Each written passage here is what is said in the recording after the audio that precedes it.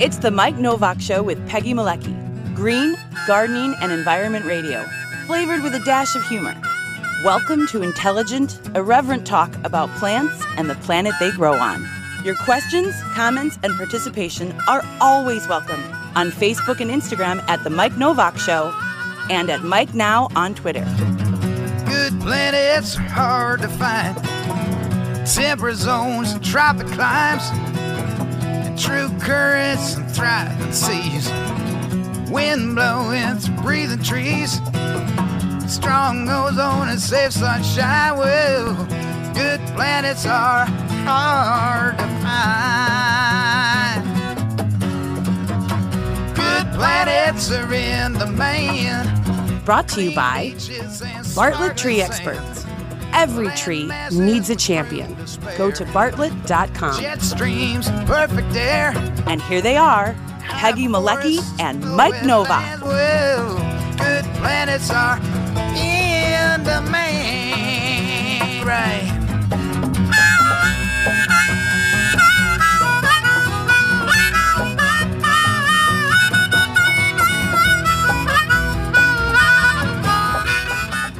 And good morning, everybody. I'm kind of faking people out there probably at the beginning of the show because I'm moving the countdown up a little bit. We're trying to get into this faster, and part of that reason is the used tubes. Used tubes? Used tubes. The Yoo-hoo tubes? Right, I like that. The hoo-hoo tubes. What? That doesn't sound good. And so what we discovered, Peggy and I discovered, I used to trim off the countdown, as you know, if you watch us on the live stream, and a lot of shows that go live do this. Yes, trim, baby. Burp, burp, burp, burp. But not my finger, okay? Thank you. Oh, it's no. Try. Everybody knows Done that. Tried to cut the tip of my finger off with a pruning shears the other week. But everybody, a lot of live streams have a countdown, so you know they're about to start. And what I had been doing is cutting those off of YouTube. And what I did not realize until a couple of weeks ago, and I saw a couple of YouTube videos about this, is that when you trim anything off the YouTube video, it eliminates the chat, all of the chat. And I want people to see the chat because Peggy's always putting up great links there and people have terrific comments. So now I thought, okay, well, here's how I do it. I just really trim down the countdown. And people know when we're on. We're at 9 a.m. Central. And right now, I think we went on the air about 10 seconds after the top of the hour. So folks now know that they'll get used to it. We'll train them. But I figure a lot of them are just turning it on. Have your coffee ready. And 9 o'clock's 9 o'clock. 9 o'clock is 9 o'clock. Yeah. So no more slop time, folks. We're just going live as quickly as we can, and it's a beautiful. Ernest out in Portland, 7 o'clock is 7 o'clock. Be there. That's right, and we'll probably see Ernest in Portland. He can give us a report on how things are going out there. We'll be talking to meteorologist Rick DiMaio, of course, later in the show about all the crazy weather, fires. Sending smoke across the country. It's wow. And the big discussion is how much of this is climate change. More and more folks, more and more articles are using that phrase when they discuss what's going on with the weather. And Rick, he debates that still. You know, I know that yes, it depends. It depends on what the event is, and Rick will take on anybody. As we know, he's written to the New York Times. He's written to CNN. They got to put him on CNN, all right, to debate weather stuff. That would be really fun. On today's show, we've got a lot going on. We're going to get to it in just a sec. We're going to start talking local food in Illinois. Because believe it or not, it was a really good spring for a lot of people who are fighting for local food action. And we're going to talk about what happened in the General Assembly. We're going to talk about what's going on with farmers markets. We've got Molly Gleason from the Illinois Stewardship Alliance. We've got Bob Benenson from Local Food Forum. And then after 10 a.m., speaking of climate change, we are going to be talking to a couple of folks from the Metropolitan Mayors Caucus. One of them is an old friend of the show. Not that she's old, just she's a friend of the show for a long time. Hasn't been on for 3 years, yeah. Yeah. It has been a while. And that is Edith Makra. And with her, we're very happy to say, is Kevin Burns, who's the mayor of Geneva, Illinois. And they're going to talk about the rollout of the Climate Action Plan for the Chicago region, where they grab all these municipalities, I say herding gatas, little lagatas all over the place, and bringing them together to... That would be herding cats if people don't know who Legata is. Yeah, that's right. I suppose I should... Well, if anybody's watched the show, I suppose there are new people here, but that's... Oops, sorry. And that woke up Legata. She was at my feet here. I should be doing Legata cam. Her up? What? Can you pick her up? Okay. Can you pick her up? Hold on. Come on, Legata. Hang on, Legata's going to make her appearance in a second here. Just hang in there, folks. Mike's herding cat. She does not want to be here. Hey, Legata. There she is. There's all your fans. Look at all your fans out there. They love you. You're a star. The world's most pliable cat is right here.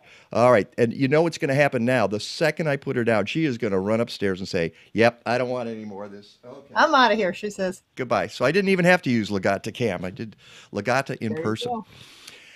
At any rate, so we'll be talking about the Climate Action Plan for the Chicago region, getting all those municipalities together and what that entails. How hard is that? And what are their plans for the next several decades in terms of addressing climate change? So with that said, we should go and visit our friends who are on the screen right now, and let me get your mics on as well, because we can't talk to you unless your microphones are on. And on the left is Molly Gleason. She's the communications director for the Illinois Stewardship Alliance. Good morning, Molly. Good morning. Happy to be here.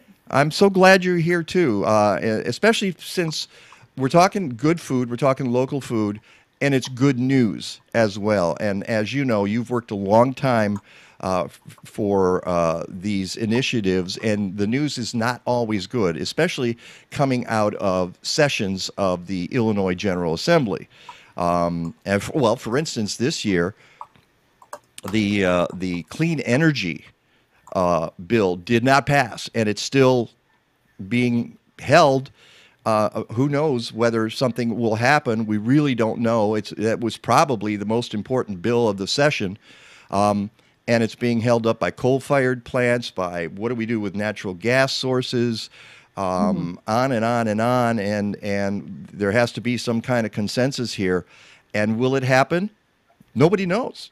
Nuclear is part of the issue. Are we being held hostage to the nuclear forces here? So and big business. And yeah, and on the other hand, the good food provisions and measures and acts went through rather well, and we'll get to that in a second. But I also want to introduce Bob Benenson on your right there, who is the publisher, creator of Local Food Forum, and as I mentioned in our little tease video we did the other day, he publishes it every day.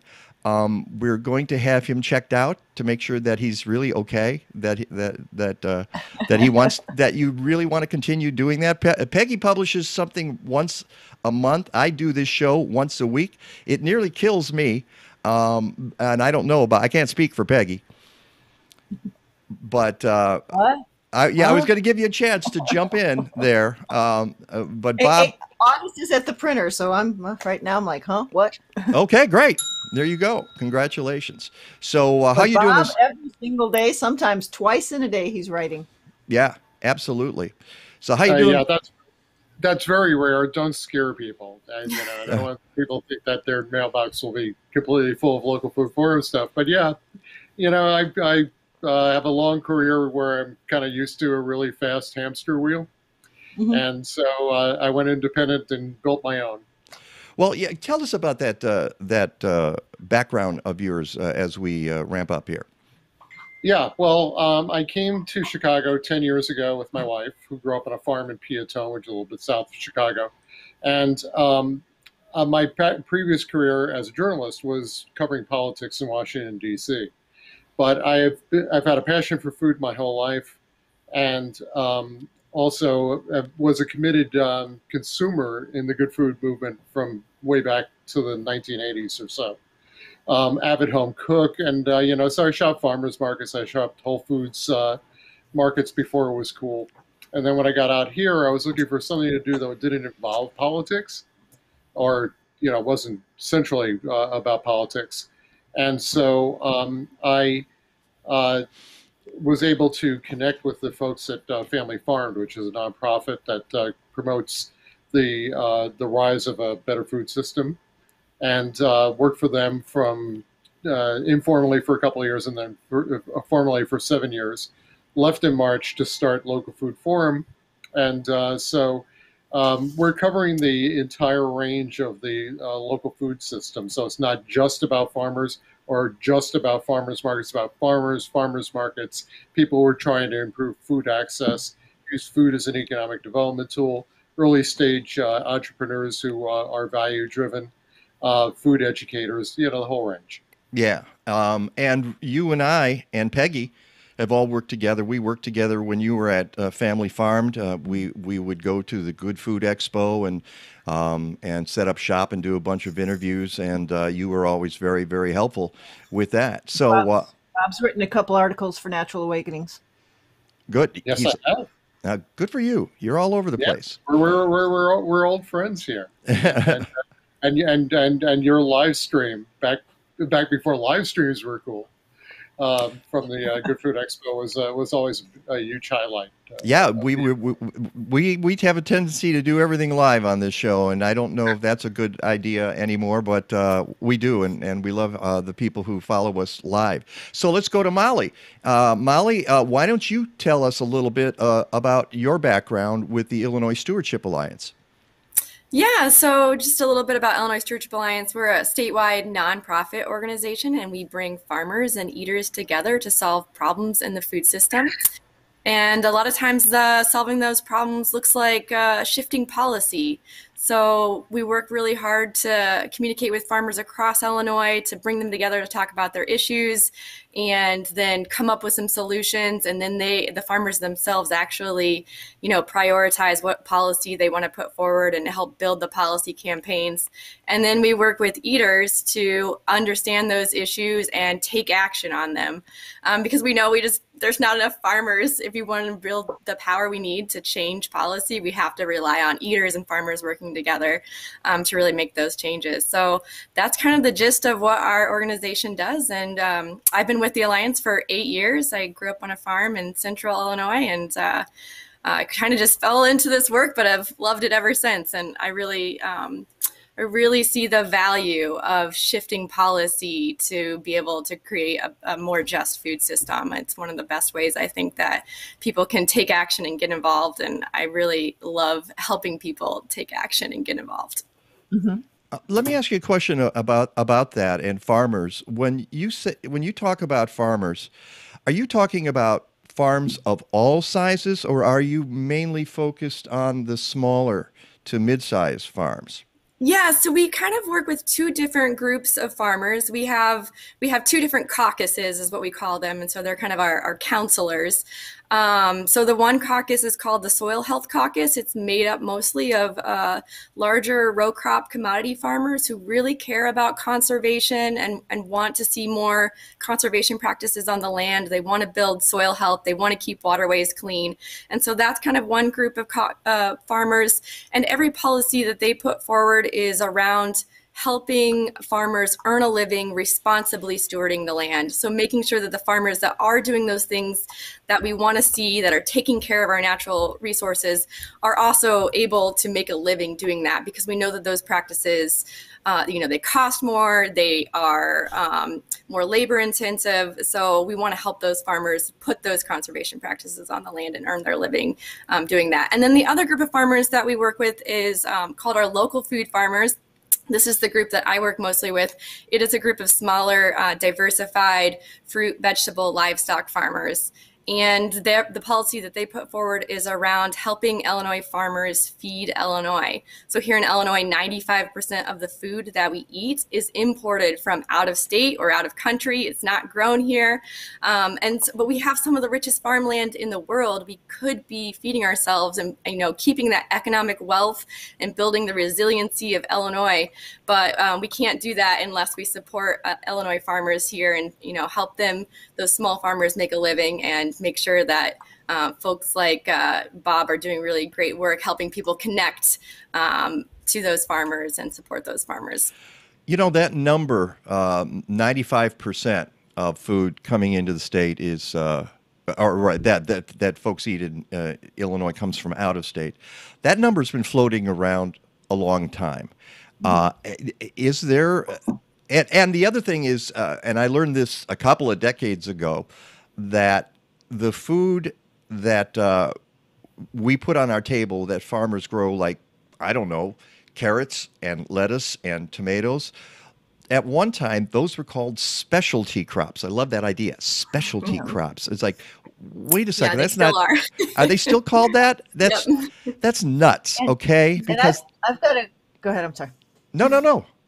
Got a question on that number. So that also includes like all food for schools and institutions as well? Yeah, absolutely. And you're right that number has been floating around. That first came out from a report done in 2011, I believe. The state did a report with the goal that at that time they were hoping that they could increase that number, and so that we would do more local sourcing in the state, and we would see more institutions and schools and veterans homes and prisons start doing more local sourcing. But then there wasn't really a plan to increase that number. But excitingly, this past legislative season, a new policy, a resolution passed that will create a state task force that will start exploring how the state can start shifting their procurement policy to do more local, fair, healthy, humane sourcing in Illinois and from Illinois farms and businesses. So that was one of the big policy wins from this past year. We're really excited because once that state task force, once they get together, they're kind of, assess the lay of the land, assess procurement policy, and then hopefully make some recommendations at the end of the year for actual legislation that we can put forward next year that will start shifting that procurement policy. So it's not just based on the lowest price bid. It's not going to be all of these out-of-state food corporations winning these big contracts, but we can start actually sourcing from more businesses here in Illinois. So we're pretty excited about that. Yeah, you should be. That was one of the big wins. You, on your website, list a lot of the different acts that went through. Some of the acts didn't go through, but you still got additional funding. Was that a surprise to you when some of the bills you were trying to get passed didn't pass, but the General Assembly said, anyway, let's throw a few more $1 million this way for some great causes like conservation programs. The Partners for Conservation Fund was extended and received an extra $6 million, including $4 million for soil, water, conservation districts to continue programming and grant work. I mean, that's a big win, isn't it? Yeah, that was huge. And we were like down to the wire. We were not sure how that one was going to shake out, but we had a lot of farmers working really hard to talk to their legislators and say, hey, this is really important.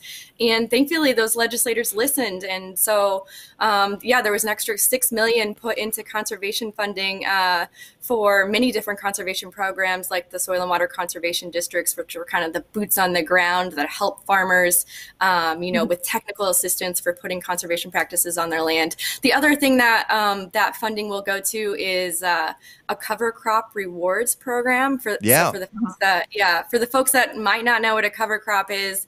It's something you put on it's a crop that you grow after your corn and soybeans, and the idea is that you want to keep your land covered in a crop all of the time, all year round, because those roots are so good for the soil. They help build organic matter. They keep things from washing away. We don't want the soil and we don't want nutrients washing away into the rivers. So those cover crops are really important, but they're expensive and they're labor intensive, and it takes time for farmers to, put this crop on. And so one of the things that this funding will do is help provide a reward program. So for every acre that they plant in cover crops, they would get a $5 kind of rebate to help cover the cost of that, that conservation practice. And we know that farmers really love this program. It's been going on for a couple years, and the funding always runs out for it. So now there will be increased funding, and we will see even more cover crops on more acres across Illinois. Great. Although I have to say $5 per acre doesn't sound like a lot of money, but it's definitely, it's not enough, but it is, we have to start somewhere. And so we're pretty happy with the good start there. But getting back to cover crops and the idea of cover crops, it's as you mentioned, it's about the soil. It's about the health of the soil. And when we talk about health of the soil, we're talking about biology. And as Peggy knows, the motto of our show, one of our mottos is, it's the biology, stupid. Instead of stripping everything bare and then slamming chemicals and fertilizer down and propping up the crops with fertilizer, now this helps keep the nutrients in the soil. As you said, they don't wash away. Keeps the topsoil in place. Right. Yeah, absolutely. So Illinois is one of the leading contributors to the dead zone in the Gulf of Mexico, and that a lot of that comes from nutrients and soil washing away from Illinois farmland. And the more we can help farmers, keep that soil in place, the better we all benefit. The people downstream benefit, but we also benefit here in Illinois from cleaner water and healthier soils as well. And I'm glad you bring up the dead zone, because everything is connected. As we know, everything in the universe is connected somehow. And I find that out more and more every day. But if you look at the dead zone, and for the folks who don't know what the dead zone is, it is an area in the Gulf of Mexico where, as Molly said, these nutrients wash down the Mississippi River and out to the delta there. And what they do is they feed algae. We get these massive algae blooms. When the algae die, they suck up all of the oxygen in the water as the decomposition happens. And it means nothing can live there. Not fish, not crustaceans, not plants. It's a dead zone. That's why we call it a dead zone. And they ebb and flow depending on the time of year. So in the winter, the dead zones get smaller. In the summer, they get bigger. Why? Because more nutrients are coming down the river. And folks, some people think that it's the pesticides going to the Gulf of Mexico. No, that's not really it. It's the nutrients. It's nitrogen. It's phosphorus. It is also silt. There's a lot of nutrients in silt that gets washed out into the Gulf of Mexico. And that is not the only dead zone in the world, folks. There's about 400 across the planet. So anywhere you have a huge river that empties out into a sea or an ocean, you've got a dead zone, because upstream are all those nutrients, all the stuff that folks put into their soil or onto their soil. And that includes fertilizers in your backyard. It's not just farmers, although farmers account for most of it, but you're contributing too if you're overloading your lawn with fertilizer. And this is why I tell people back off on the fertilizer for your lawn, because this is going down the Illinois River to the Mississippi River to the Gulf of Mexico and creating a dead zone. So just thought I'd throw that in there. Yes. We have just a few more minutes, and then when we get back from the break, we've definitely got to get to National Farmers Market Week, which is coming up. But I want to make sure we cover all of the good news that happened in Especially spring. the cottage food laws, yeah. Yeah, well, let's go there, because that was basically numero uno on your list, wasn't it? Yeah, so this was our top issue for the year. So cottage foods are foods that are made in a home kitchen. They're relatively safe foods like jams, jellies, baked goods, pickles, and then they can be sold at a farmer's market. And cottage food laws are really great for people, especially low-income entrepreneurs or people who want to start a food business, because it lets you do it in your home kitchen. You don't have to go out and buy an expensive commercial kitchen, which might cost you tens of thousands of dollars, to open a storefront. So it lets you get started. You can kind of build a customer base. You can test out your products, and then hopefully eventually you can scale up into a storefront if that is your food business dream. But right now, under the current law, cottage food businesses were limited to just being able to sell their products at a farmer's market. And that was a huge problem for many folks, because many farmers markets are seasonal. Not every community has a farmer's market. And many farmers wanted to sell at fairs and festivals. They wanted to be able to ship their products online. One of my favorite cottage food vendors there on the screen there is Libby and Derek Irvin of Glacier's Inn Farm, and they live in Southern Illinois. And I'm 3 hours away from them, so I have to stock up every time I go to Southern Illinois. But now, under this new cottage food law, they will be able to ship their products online. And so people like me who love to support farmers and love delicious local food can now order online from these cottage food businesses and get it right to our door. So that was the big piece of the act, was that it was expanding sales avenues for cottage food producers. It's just to be able to do all kinds of more direct to customer types of sales. So Illinois was one of 3 states in the nation that actually limited sales to farmers markets. Yeah, I was going to mention that. Yeah. It's like, how is it that we were one of 3 states in the whole nation? How did we get to be so backward about this? Were we just lagging? Were we lagging behind, or was there some specific reason why it wasn't allowed? I think when the first cottage food bill passed back in 2011, it was cottage food was pretty new across the nation back then. Cottage food laws were just kind of starting to get into different states, and I think they just were like, let's limit this to farmers markets because we're not sure how safe it is, or we're not, there was a lot of pushback from the public health community about let's make sure this state is safe. And then now it's been going for a long time, 10 years now. There's never been any food related illness related to cottage food in Illinois or nationwide. Yeah. So we know that they are safe, maybe even an argument to be made that they are safer than some foods that you might buy from the grocery store. So I know Lisa Kiverist. Yeah, up in Wisconsin, Lisa Kiverist had a similar challenge for years trying to get the cottage food laws through Wisconsin. So that just changed in the last couple of years. Yeah, and Bob, I was just going to say, Bob, you worked with Family Farm. You probably saw this a lot in the time you were there. Are you?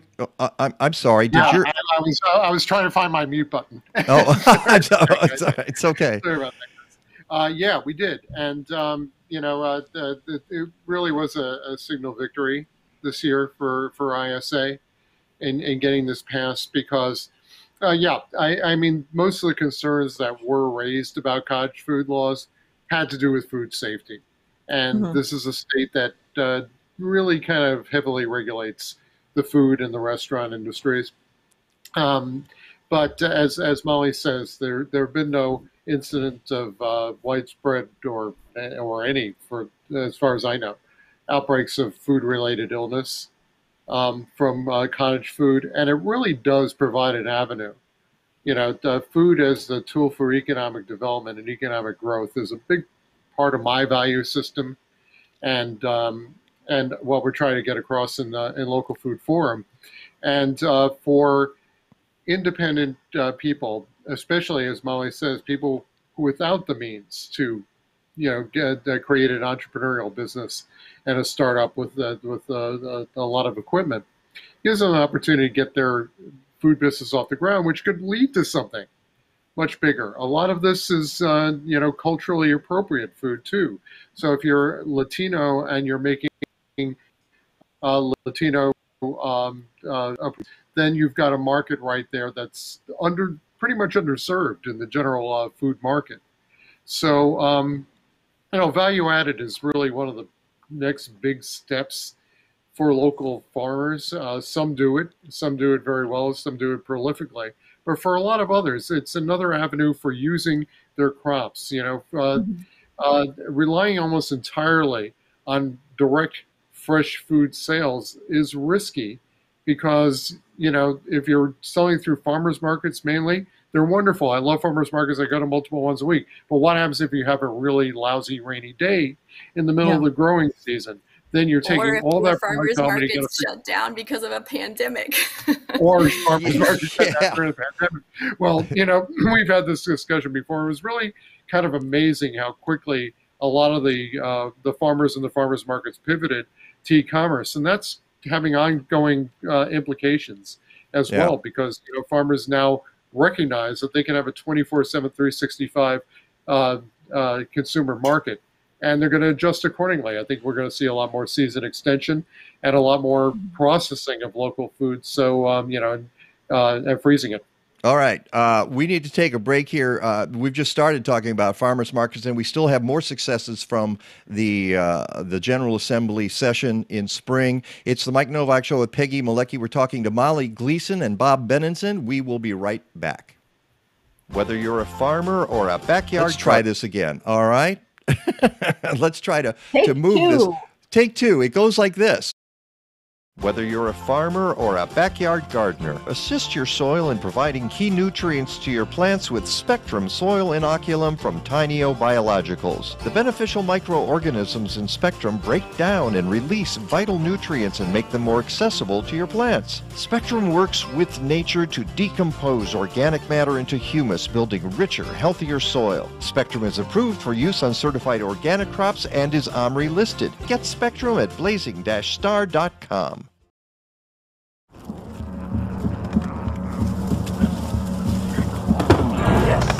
Yes. Oh, hi. I suppose you're wondering what an A-list celebrity like me is doing in a place like this. You must know, I'm saving the world. Oh, hi, Beth. Yep, saving the world again. Did you know that 40% of all the food produced in the United States is thrown away? That means everything that went into that food, the pesticides, the water, the land, was all for nothing. Just look at this perfectly good food thrown in the trash. The pizza with extra Cheerios, at these goldfish and Band-Aid tacos. And just look at this perfect trash burger. This pasta dog looks delicious. You don't have to dumpster dive like Ed Begley Jr. to save the planet. Fight food waste by shopping smart and using what you buy before it gets trashed. That's way better. Ooh, arugula. Do your part and find out other world-saving tips at betterthaned.org. You can help slow climate change in 2021 by composting, and you don't even need a backyard. By composting communally in multi-unit buildings across Chicagoland, Collective Resource Compost has diverted 7,000 tons of food scrap since 2010. CRC brings you a fresh 5-gallon bucket or a 32-gallon neighbor tote with each pickup. You fill it with organic matter, they swap it out, and get it to a commercial composting operation. Fight climate change. Go to collectiveresource.us. And welcome back to the Mike Nowak Show with Peggy Malecki. Bob, I saw you smiling a little bit with the Ed Begley PSA there. He's a stitch, isn't he? Oh, wait. Now, is that you again or is that me? Hold on. Let's see if I've got... Sorry about that. Yep. Nope, it's me. Okay, you're back. Here you go. Oh, boy. No, I haven't seen that PSA before, and it's hilarious. And good on him for being totally unashamed to do a commercial in a garbage can. But yeah, he brings up it's a very serious issue, and it applies to the composting ad as well. We've just got to do a better job of containing food waste and repurposing food waste so it becomes a productive item instead of just sitting in landfills. 40% of food gets wasted. That's ridiculous. And there's so many ways. I just gonna say it's a sin, all right, that happened. Yeah. And here we are trying to pass laws to make food production better, and we have to pay attention to the end use of this as well, and make sure that all of that food that is grown gets to people so it can be consumed, or they have access to it, so it's not being landfilled before it even gets someplace. Or if it, at the very least, gets composted so that it goes back into the soil rather than going to a landfill. And as we know, when you pile stuff in a landfill, it creates methane. Yeah, some people make the argument, well, when you're composting, you're creating carbon dioxide. Well, that's true. And carbon dioxide is a lot less potent than methane. Okay, so I'd rather see that happen. And it has another use, which is you can use it as an amendment. For growing things once again. So that's the big cycle there. Yeah, and there are some easy ways of doing things at home besides composting. That it's now got a name called upcycling, but it's basically reusing the leftovers and the food scraps. And so I've got a slow cooker in my kitchen using vegetable scraps that I had in the freezer and turning it into broth. A nice broth. You know. And eventually, there's a waste product at the end of that, but you're getting the most out of it, and you're also getting more value for your dollar. I mean, if you're an omnivore and you buy a chicken and you eat the chicken and there's the bones left over, well, if you're making broth out of the bones, then you're really extending your budget. And you're getting the nutrients too. And you're getting the nutrients as well. And, like with vegetables, people peel off the skin, and that's some of the most nutritious portion of the vegetable. Not me. I never peel my vegetables. I clean them really well, but I never peel. But not everybody has that habit, Bob. I know. No, it's true. We're trying. Yeah. So let's. What I want to do is wrap up on the legislative victories here with Molly, because there's at least a couple more that we didn't quite. No, there's three important ones that I want to get to. It's amazing. I mean, it was such a productive session, Molly, in Springfield this year. And one of the things has to do with black farmers. Tell us about that victory. Yeah, so that was a resolution that was introduced by Representative Sonia Harper, and our organization was very supportive of it. But it basically directed the Illinois Department of Agriculture to do a study on black land loss and black farmers and just the economics of black farming in general, because that kind of study has never existed before. And we know that there are so few black farmers in Illinois and nationwide, and we want to be able to support them more. And the way to do that is starting to understand some of these issues around why there are so few and what kind of land is available to them and what kind of land access there is. And so this study that the Department of Ag is going to do will hopefully help illuminate some of those issues so that legislatively we can start working on how do we address those issues and make sure that black farmers are receiving the support that they need. Yeah, there were. I'm checking out a story here in the Guardian. The number of black farmers in America peaked in 1920 when there were 949,889, close to 1 million black farmers. Today, of the country's 3.4 million total farmers, only 45,508 are black. And this was figures from the U.S. Department of Agriculture released this month. So there has been, in terms of discrimination, there's been a lot against black farmers. It's just, I don't have all of that information because I'm not prepared to go into that. But we know it's a serious problem, and the fact that it's being addressed at all by the Illinois General Assembly is a good thing. Yeah, and that is really, we have to give Sonia Harper so much credit because she has been really leading the charge. She's the oh, now I'm going to forget the name of the title, but she's head of the House Ag Committee, and she's the first woman and Black woman who's head of the House Agriculture Committee, and she's been really pushing the, Black agricultural issues and just like local food issues in general and sustainable issues in general. So she's been super great. We're really happy to have her there in the General Assembly, and she's been leading the charge on many of these issues. Well, one of the other issues that came up, and this was almost a bit separate from what you were doing, was what we called the Right to Garden Act. That wasn't ultimately what it was called. They called it the Vegetable Garden Protection Act, but we know it as Right to Garden because Nicole Virgil it was rebranded. It was one of those that took a couple years to get through the General Assembly, and so it was Right to Garden for the last 2 years, and then it switched it to the Vegetable Garden Protection Act this year. And that was another one that Sonia Harper was the lead on. Yes. And we've had Nicole Virgil on the show many times. We followed this through for about 4 years, Peggy, I think, because as she fought, and it started with Nicole Virgil trying to put a hoop house in her backyard in Elmhurst. Elmhurst said, no, you can't have it there, even though there were many similar structures in the town, and they were picking on her. They said, nope, we're gonna fight you.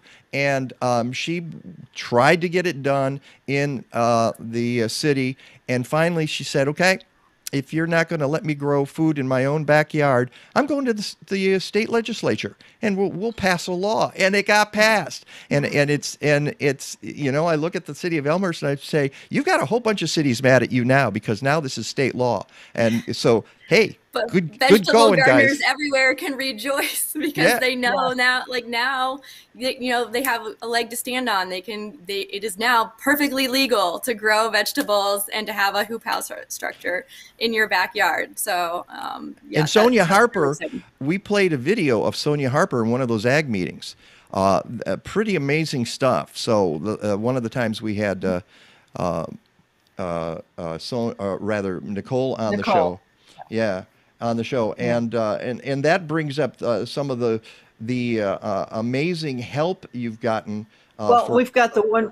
There's the one more bit of the program with SNAP. Yeah, I go for it, and then I'll list some of these people. SNAP has also been increased by $500,000 in the state of Illinois. Tell us about that. Yeah, and it's specifically for SNAP match programs at farmers markets. So what that enables a SNAP customer to do is to come to a farmers market, swipe their EBT card for $20, and then get matched with an additional $20 to be spent on fresh fruits and vegetables. So it helps SNAP customers, be able to shop at a farmer's market and afford fresh, healthy local food, but it also puts more of those federal SNAP dollars into the pockets of family farmers in our state instead of a big box store that's, maybe headquartered out of state. So it's really great for both SNAP customers and for farmers, kind of closing that link in the food chain.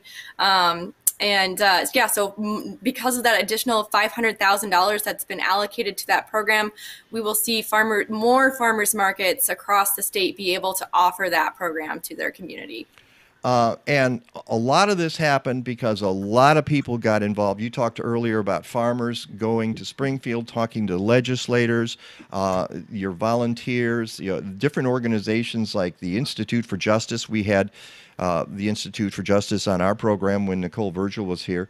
Chicago Food Policy Action Council, Illinois Farmers Market Association, who we mentioned earlier, Illinois Public Health Institute, Illinois Alliance to Prevent Obesity, Advocates for Urban Agriculture, The Land Connection, Angelic Organics Learning Center, FoodWorks, American Farmland, Trust Midwest, Prairie Rivers Network, Sierra Club, Isaac Walton League, the Nature Conservancy, the Association of Soil Water Conservation Districts, and, of course, at the top of the list, the Illinois Environmental Council. That's a lot of people working really hard to get these laws passed.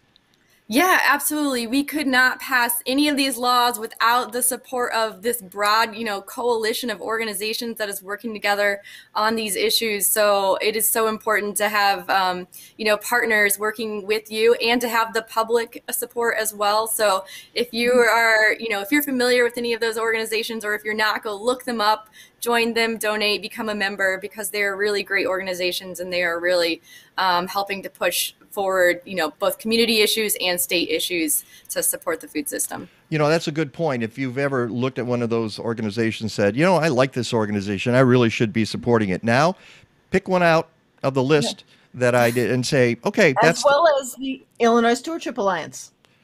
Yeah, of course. We got to get you guys, because you sort of brought in, and we need to give a shout out to Liz Moran-Stelk, who is your executive director. It seems to me, and I don't know, maybe I'm just covering these things more than I used to, but it seems to me that the Illinois Stewardship Alliance in the past few years has become a really dynamic organization. Yeah, so much credit to Liz. She came to the organization with a community organizing background, and so she's really helped the staff understand, what it takes to shift policy and putting relationships first, and really making sure that we're centering farmers on these issues and making sure that their voices are heard. So she's helped us kind of shift the organization to a little bit more of a community organizing approach, and that has really made such a huge impact on the policy issues that we've been working on, because that kind of approach really brings in a lot more voices and a lot more support. Well, congrats to all of you. And Liz, thank you for your work. And Molly, thank you for your work. Let's get to Bob Benenson, because we're about to get to National Farmers Market Week. Tell us what that is and how that's going to be celebrated, Bob. Yeah, thanks, Mike. National Farmers Market Week has been going on for so long. It's actually operates under a congressional mandate? Authorization. Yeah, not even a mandate, but just an authorization. It's an official national program. This year it runs from August 1st, which is a week from today, through August 7th. The Farmers Market Coalition, which is the major national nonprofit that represents farmers markets, coordinates this, but each of the individual states also does so. So here in Illinois, it's the Illinois Farmers Market Association that's coordinating the efforts, and they provide, both the national and the state organization, provide a toolkit for the individual markets with graphics and information that they can share with consumers about why it's important to shop at farmers markets. Some of the markets will be having promotions. I'll be trying to aggregate some of those over the next week. I was at Green City Market the other day, and I heard that they're doing a version of Supermarket Sweep at their West Loop Market to celebrate Farmers Market Week. But you mean how many beets can you gather in your arms and throw them into a basket? It sounds like it's going to be sort of like a scavenger hunt where you're supposed to get something orange and so kind of eat the rainbow kind of concept. That sounds fun. Sounds like it's going to be fun. But for those of us who are dyed-in-the-wool farmers market people, every week is Farmers Market Week, as I like to say.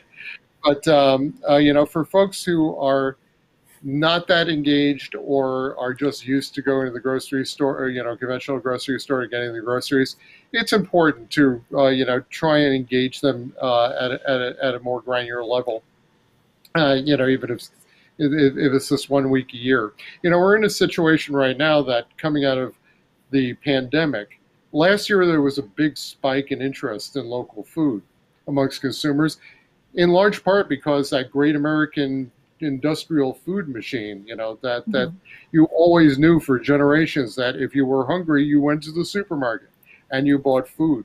All of a sudden, overnight, that broke down, and in really bad ways. Not only couldn't people go to the supermarket, they had to wait 2 weeks to get on a delivery list, but lots of farmers, because like restaurants and other buyers weren't accepting food orders.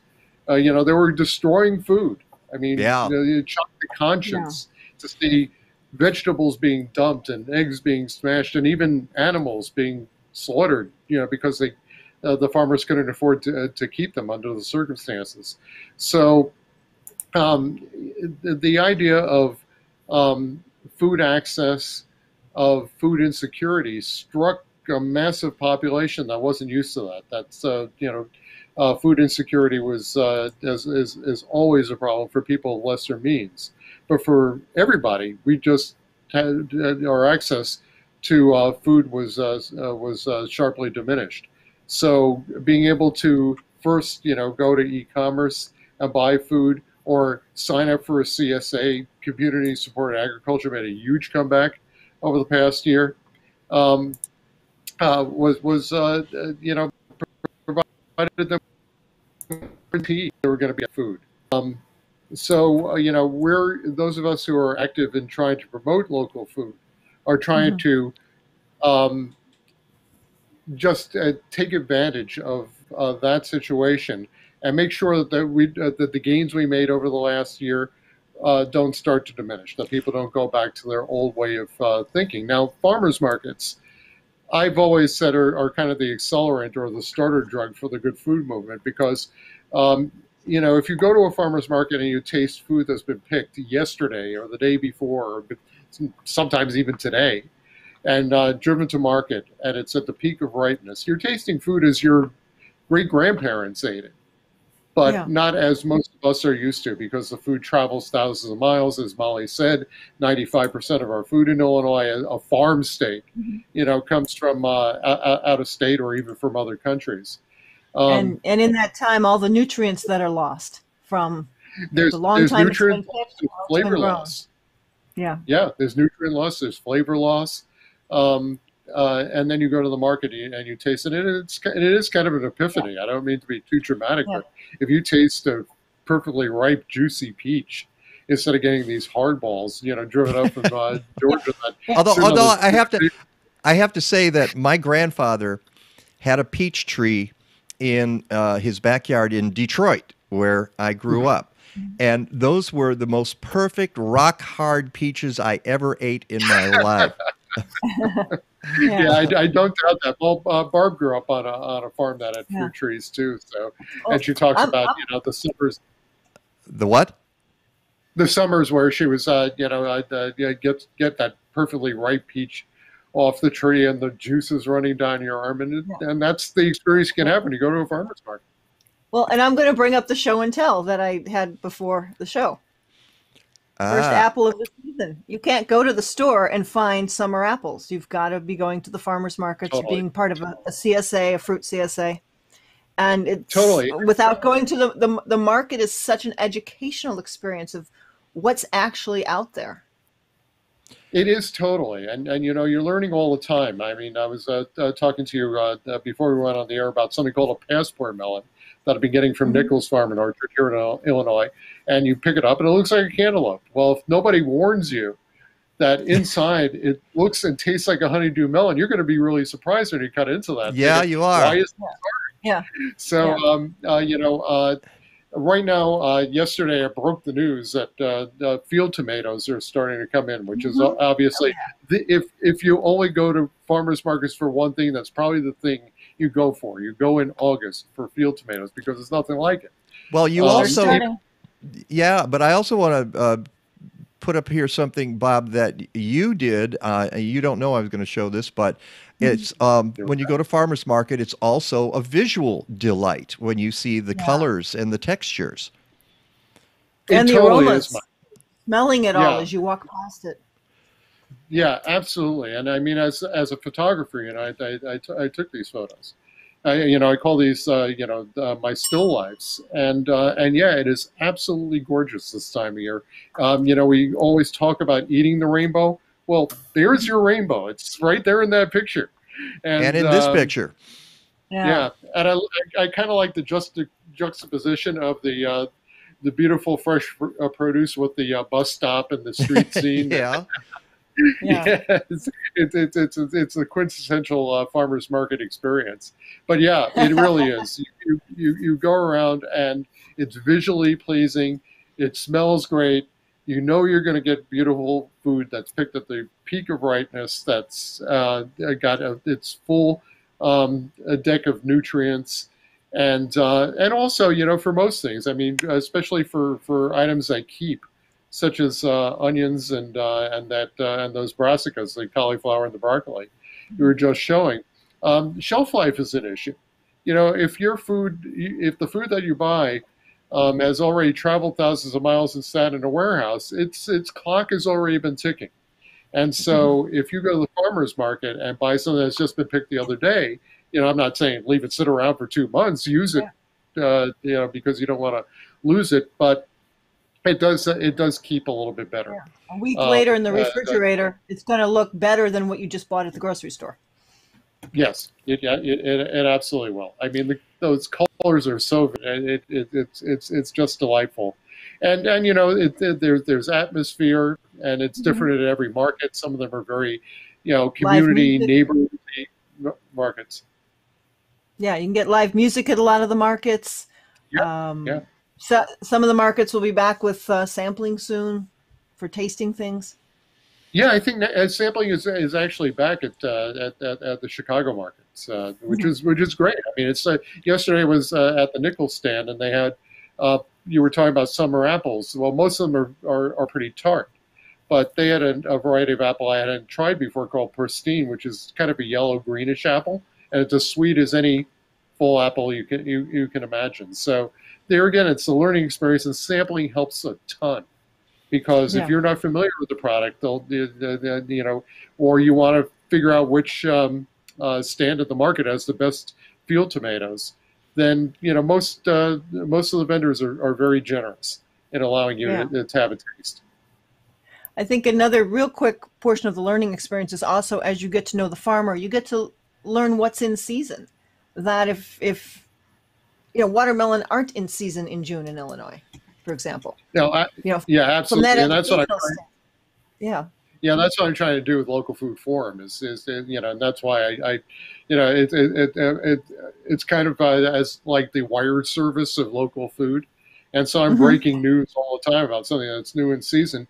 But yeah, I mean the seasons vary depending on the weather and your location. I mean, this has been a crazy year where farms in central Illinois had, the one farm I know of that had their entire crop washed out by those torrential rains a few years ago. And yet 100 or so miles away to the north, 150 miles to the north, at northern Illinois, southern Wisconsin, they're still in a drought. I mean, it's hard to imagine after you've been hosed like so much of the Chicago metropolitan area was for a while there, that there are people who are, have to irrigate, and which is expensive to grow their crops, but that's the way it goes. So crops are going to come at different times in the season. Some years have longer and shorter seasons. I mean, this year, asparagus, which is usually the first crop in market here at the beginning of May, and usually taps out in early June. It lasted into July. We had a long strawberry season in a bad year. With strawberries and apricots, fruits like that, if you blink, you missed it. And that wasn't the case this year. Everything's been going seems to be a quite good long. Fruit year. Yeah, it is. It is, which is fortunate. We always sit around praying and with our fingers crossed in April that there's not going to be a hard freeze because once those well, we had bloom, some very chilly temperatures in May. It was I can witness my tomatoes in the backyard very slow getting going this year. Although and then part of it is I have so little sun back there. I'm always trying to cheat with those. But what I want to do is get across, let people know that they can go to Local Food Forum at localfoodforum.substack.com. And of course, and people can subscribe. You have a free version, but you've got to keep you going to keep doing these reports. Folks can sign up and support your work. Molly Gleason, folks can go to ilstewards.org and get information about the Illinois Stewardship Alliance and the great work you're doing. We're flat out of time here, but is any final thoughts quickly, Bob, that you want to get in about farmers markets? Just go, experience it. If you're apt to go to farmers markets, go to more often. In Chicago, go to a farmers market that's not in your neighborhood. Because it's a great way to learn about another parts of the city. What's that? Go to a suburban market. A lot of them are right across the market as well, like Glencoe or Ravinia. Yeah, right outside Peggy's back door. And Molly, any final words about the work you've done this year? I'll just tack on to what Bob said. If you love farmers markets, get on our newsletter list so you can learn how to support them. We will make it easier for you to support the farms and farmers markets across Illinois. All right. Well, congratulations to you, Molly, for the good work that you and your colleagues have done this year. Bob, keep up the good work and look for reports on food. I'm sorry. The Farmers Market Week coming up at Local Food Forum. And we'll talk to you real soon. Yes. Awesome. Thank you so much. Love participating in the show. Look forward to being back. And you will be. It's the Mike Nowak Show with Peggy Malecki. We're talking mayors and municipalities and climate change when we come back. The best thing about my job is the excitement of waking up every morning just wondering what the challenges are going to be that day. So how do you like my office? We lead with safety. It's the first thing that I think about when I wake up. It's the last thing I think about when I go to bed. We've got a number of employees in the office, myself included, who've been around for 10, 15 plus years. So people enjoy working for the company. Staff retention's a thing that we're very, very keen on. It's no secret that the world of arboriculture is a male-dominated industry, but there is a fearless group of women out there that are determined to change that, and I'm really proud to be one of those women. At my office, I feel like you could take just about anyone, put a crew together, and send them out to a job and have it be successful. And that has to do with trusting the people you work with, feeling safe around them, and knowing their strengths and weaknesses. One of the proudest moments working with Bartlett for me was being the first to do training in a Spanish class. Ya rompe el street porch, el aire acondicionado. Bartlett is all about promoting from within. We really want to focus on our people and make sure that they're trained, make sure that they understand their role, and you slowly grow through your experience, and then you improve and move on to different roles within the company. There's always new positions, even at a base level, myself included. I started off as a climber and I've worked my way through to being local manager in the office. Bartlett has been really great about recognizing any kind of roadblocks for different genders, different races, people of different nationalities, and just kind of taking a bulldozer to all of those roadblocks. Every tree needs a champion. Every tree needs a champion. Every tree needs a champion. Every tree needs a champion. Every tree needs a champion.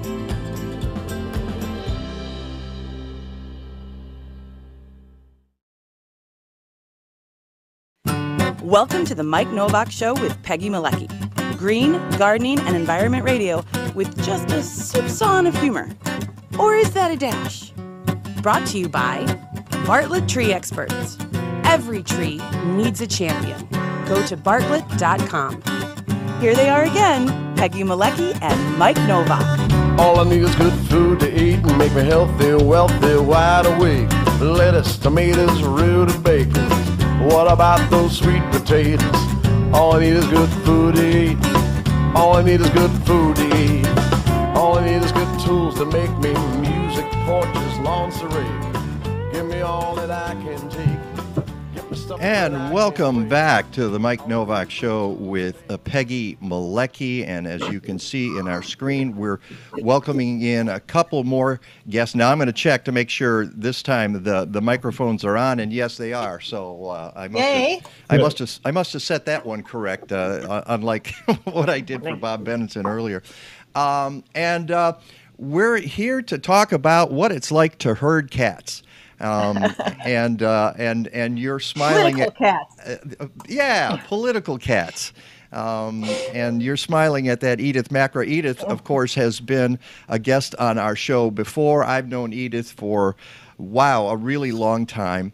And I was just thinking, I was warming my coffee now during the break and thinking about having you on the show and all the different things you've done. And I had Clarence, the angel, the would-be angel second class, come into my head from It's a Wonderful Life. And you know, I want to say, Edith Makra, you've really had a wonderful life. And because you've done so many different things, and you've worked you know, with the city, you've worked at the Morton Arboretum. I'm sure you were watching the commercial for Bartlett with interest because of, I mean, you're married to an arborist, and so, but you've done a lot of great things for our environment, and you should be very proud of yourself. Well, thank you, Mike and Peggy. I have to keep changing direction so I can keep coming back on the show. Keep you interested. You're always welcome, Edith. Well, we can have you on the show anyway, even if you don't change directions, because you're always doing interesting stuff. And now the latest thing is getting about 125 municipalities in the Chicago region together to fight climate change, which is just the right thing to do. But it's also a hard thing to do. You guys have come out with this, and by the way, before I just leave him in the dust here, look on your right side of your screen at the bottom, and that's Kevin Burns, who is the mayor of Geneva, Illinois. And Kevin, thank you so much for being on the program. I sat in on your rollout video conference that you had the other week.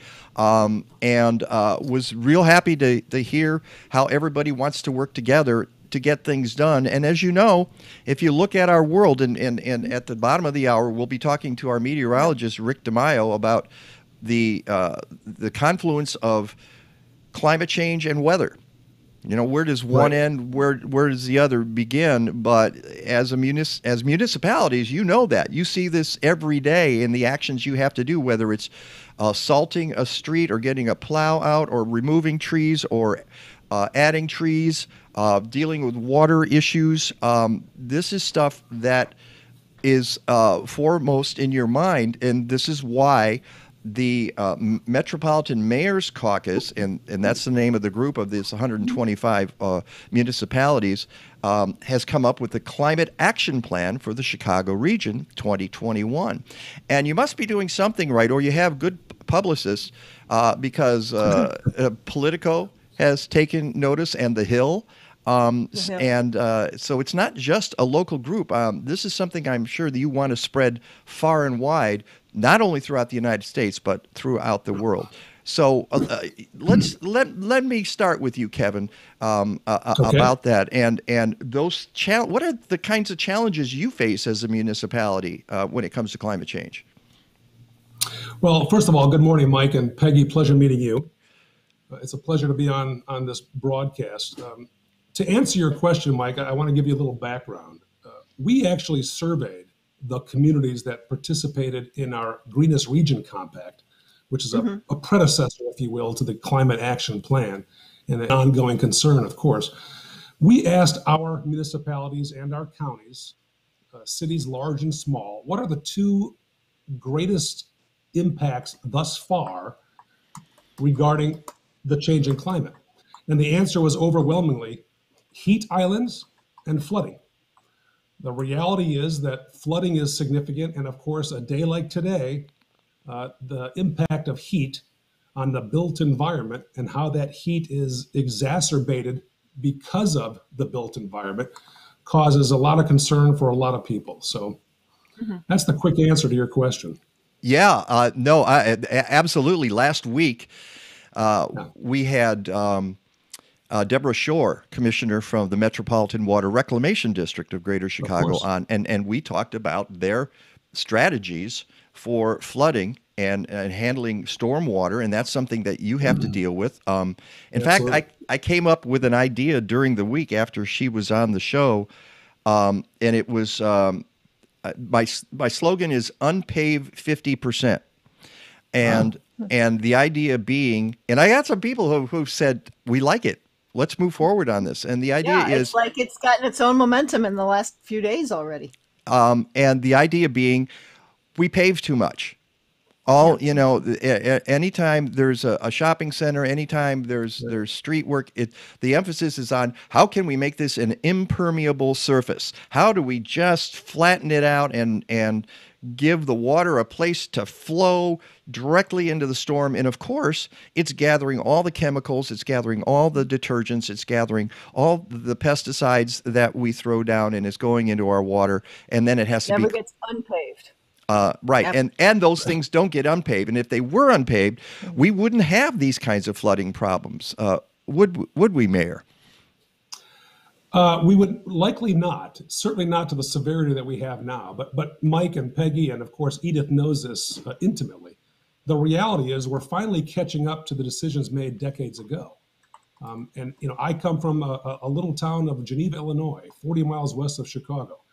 Our race to be like other communities with regard to economic development, shopping opportunities, dining opportunities, likely led to the let's welcome everyone in. And of course, the principal issue is how do we park everybody? Yeah. And if we can achieve that parking through our current zoning, success, life is good. Now we're realizing that some of those decisions weren't the wisest, if you would, in terms of long-term sustainability. We need to change our zoning codes. We need to realize that we should not be building, frankly, football field size parking lots of pure asphalt and what have you, simply because there's 6 or 7 busy shopping days of the year. That's a gargantuan change of attitude, of course. Mm-hmm. And I should mention that you are the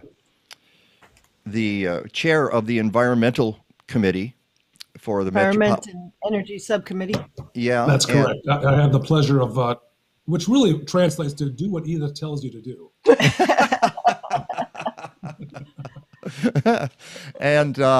And Edith, of course, is the director of environmental initiatives for the Environment Committee.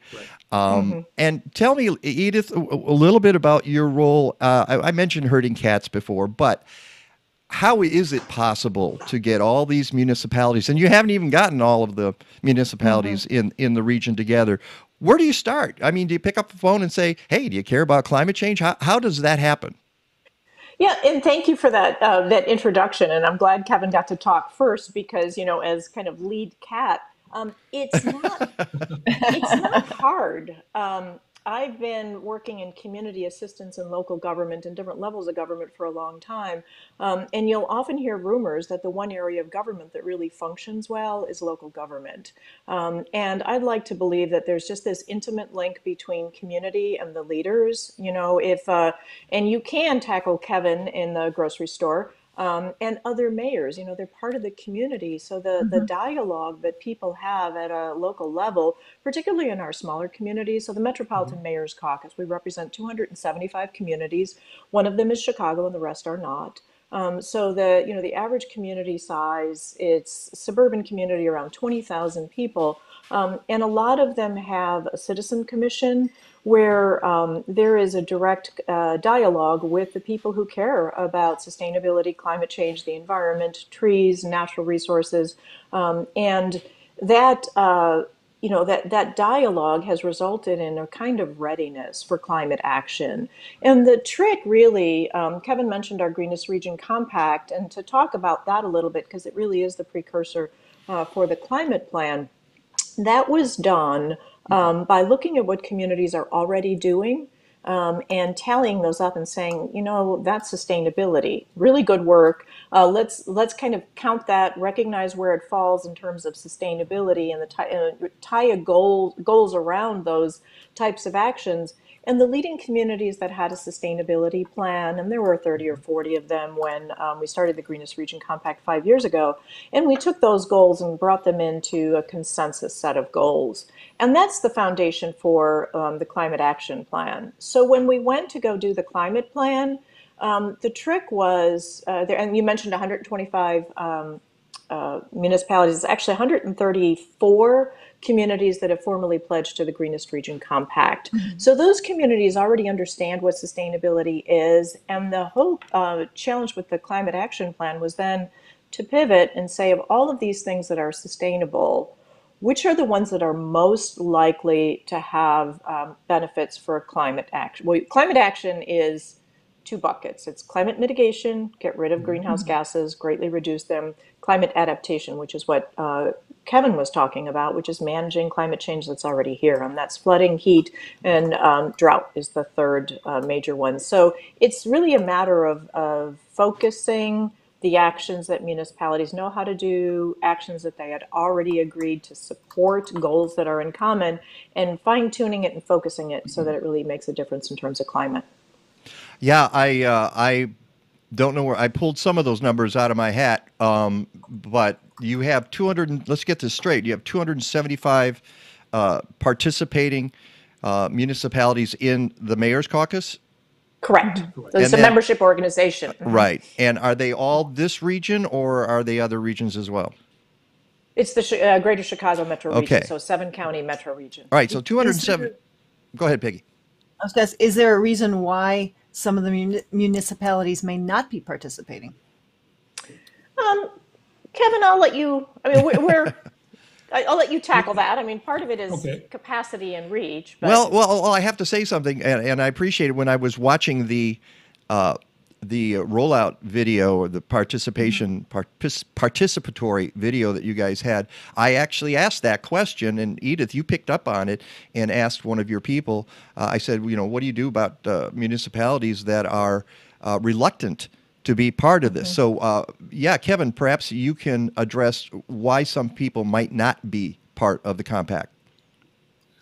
Thanks for clarifying the question. I wasn't certain if Peggy had asked about whether or not why some communities aren't part of the Metropolitan Mayors Caucus, but you're specifically talking about the Venus region, or both. Okay. Well, I think there's a couple answers. I think the first most salient answer is, so oftentimes the size of the community dictates what they can do with regard to resources, reach, based on personnel. We have communities that are Geneva's a small community. We're about 24,000 people. We have communities less than 1,000 that are participating with us, and communities that are less than 1,000 who simply don't have the human capital to do more than what they're currently doing.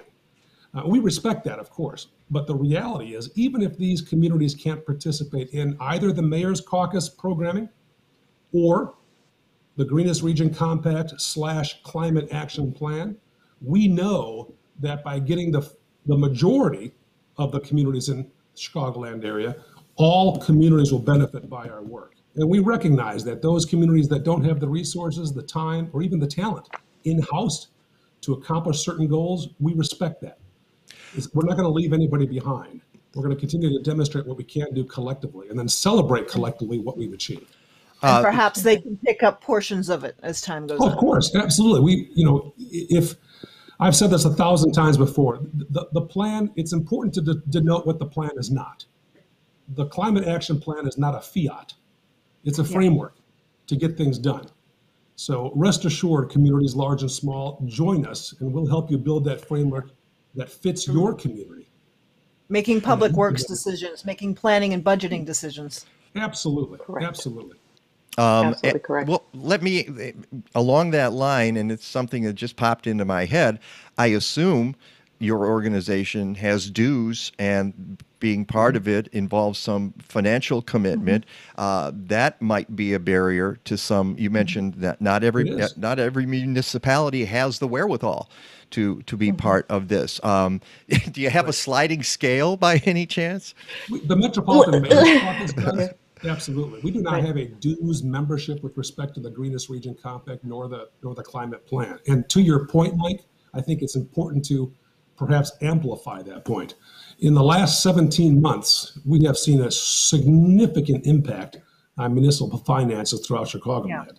Definitely. And when pencil comes to paper, and whether it be the CFO or the chief administrative officer or even a city council says, where can we eliminate expenses? Oftentimes, membership organizations are the first to be impacted. Maybe they'll return to the fore or the fray later, but right away, if I can eliminate a $10,000 membership or a $5,000 membership, that's gone. And wow. we recognize it. Well, and unfortunately, it's we're allegedly the one species that can look ahead into the future. When it comes to climate change, some of the species members have that ability, and others seem to be sorely lacking in the ability to look at. And it's like almost anything that degrades our environment. We look at the immediate cost. We don't look at the cost down the road. And this is something that you guys are addressing. Or the lessons learned from. Right. Go ahead. If I could just make a comment on the who's not participating, I do want to just celebrate. First of all, the Greenest Region Compact is the largest regional sustainability collaborative for municipalities in the country. One of the reasons that we got invited to participate in this regional climate planning work, we were mentored by the European Union, who came to the U.S. and said, we'd like to demonstrate or see how regional climate planning could work in the U.S. context. And there were 4 collaboratives that joined, 3 that finished, and we are the largest too. So while we don't have everybody on board, as Kevin said, we're incredibly inclusive. Our strategies are designed to be adapted to communities of any size. Okay, and I would be remiss if I didn't mention that NOAA is part of this, the National Oceanographic and Atmospheric Administration, and how is it that you work together, Edith? And so when we were offered the opportunity to participate in this European Union project, I came to the table with expertise in more climate mitigation. So Kevin and I and the Environment Committee had worked on a lot of issues that are more related to clean energy. And of course, my background being natural resources, there was a lot of expertise on reducing impacts, reducing climate change through mitigation of emissions.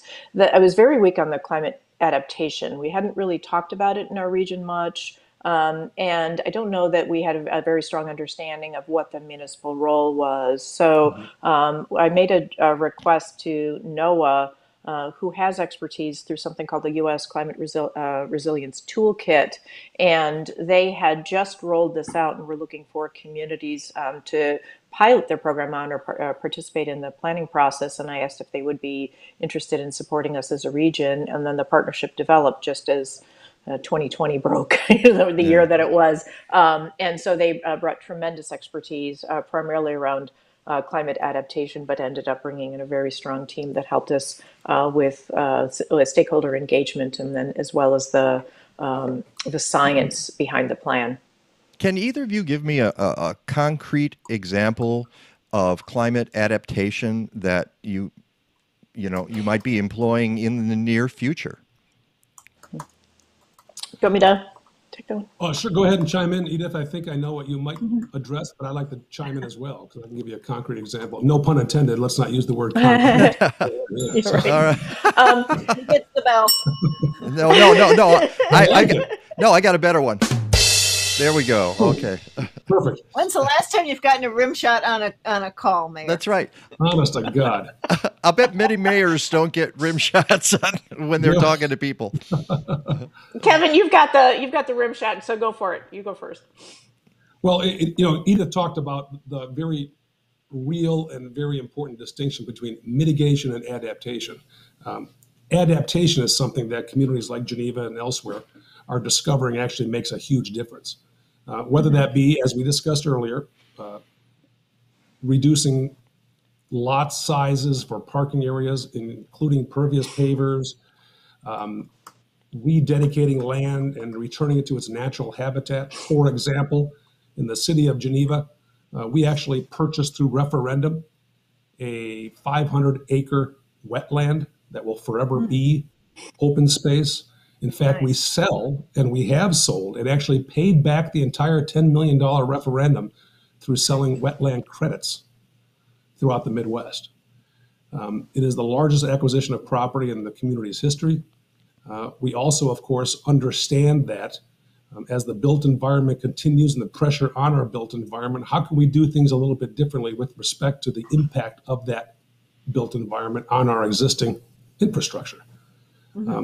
Here's a perfect example, Mike and Peggy. During the heavy storms of about, a year or so ago, the massive rain events we had, on average, the city of Geneva's drinking water and wastewater facility pumps about 6 million gallons. That day, we pumped almost 20 million gallons. Wow. How do we adapt to those sort of massive events? We have to consider time and time again the impact of the built environment, why we're building things, where we're building things, how we're building things, and the impact on the existing infrastructure. Because no community I know of can continue to build bigger infrastructure systems just to accommodate the frequency of more storms, more runoff, what have you. We simply can't afford to. Yeah, and when you look at not necessarily, partly climate change, but I think of species loss. It goes hand in hand with habitat loss, and that's why it's important that you do the adaptive measures that you are in Geneva. I wish sometimes we would slow down. We have so many built-up areas already that we could reuse to better use, and instead of continuing to just go out and, it used to be that we lost forests to cornfields and we said that was bad. But then when you lose cornfields to strip malls, that's even worse. It's that the empty strip malls are left and new ones are built. Right, and that's where the unpaid 50% comes in. All right, we don't have too much more time, but I have a few things here. Can I add?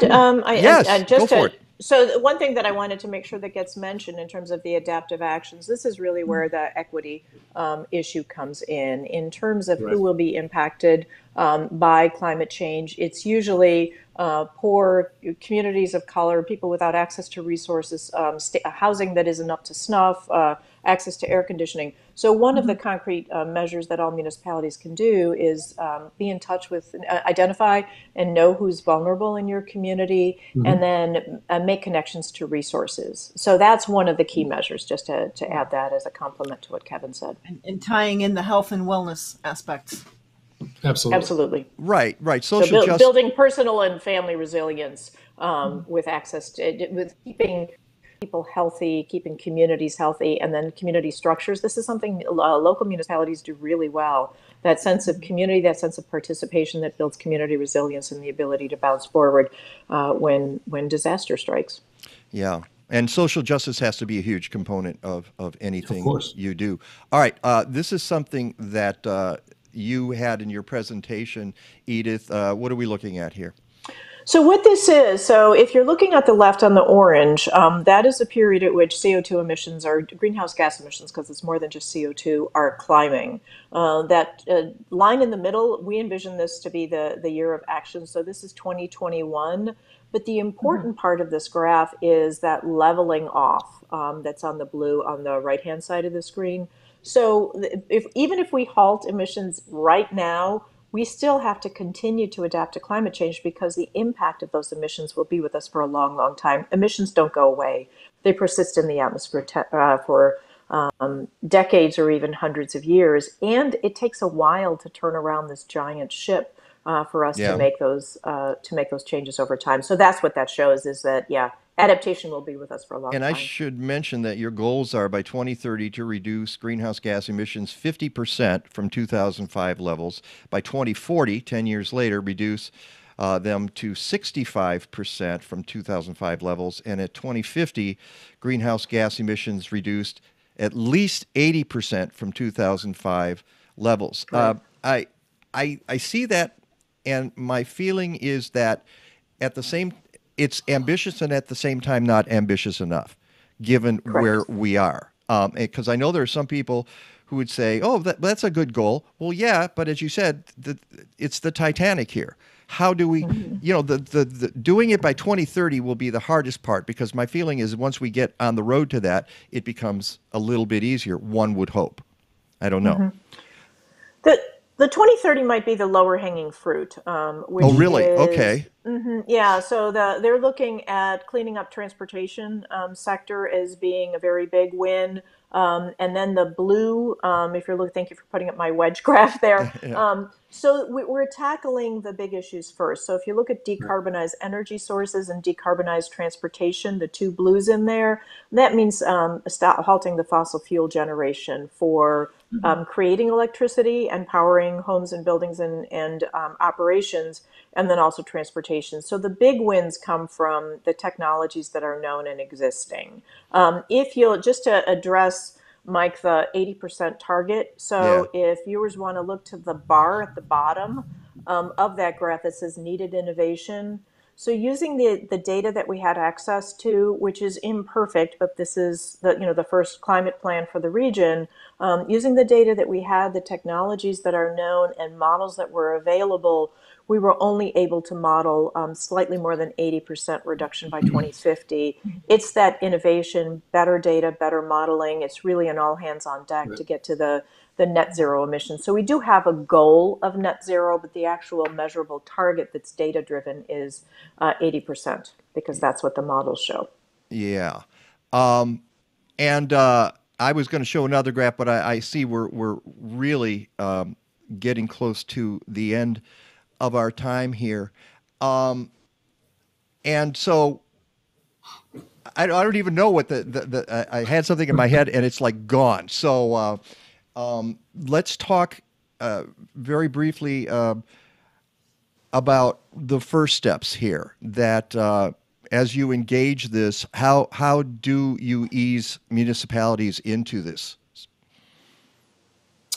Well, if I may, Mike, I'm not certain we have to ease municipalities so much as we have to be, I think, respectfully aggressive in inviting them to join us by demonstrating that this is not just about, although it's critical, climate action. This is also about economic, social, sustainability to boot. If we can't gain control of our climate crisis, how can we gain advantage in our economic opportunities? And I have to credit Kim Stone, Council Member Kim Stone from Highland Park, who primarily shared that in our launch event. While we talk about climate left and right, we recognize that climate, economic opportunity, sustainability, social justice, and inclusiveness is all part of the equation. And I look forward to, as I've said before, riding the circuit with Edith and communicating to municipalities, large and small, how not only this plan can help, but how we can harness the energy, no pun intended, from their respective communities and drive this change from the bottom up.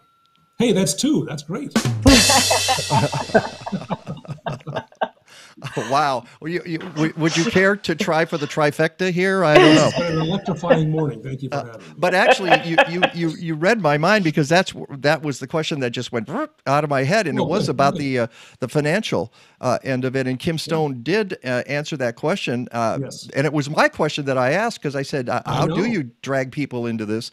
And she said, "Well, explain to them that they're going to save money. That's how municipalities will become part of this." They can see hard numbers. If I could borrow on Kim Stone's real quickly, with Highland Park switching municipal vehicles to hybrid. Right. They've got hard dollars that they can see on savings.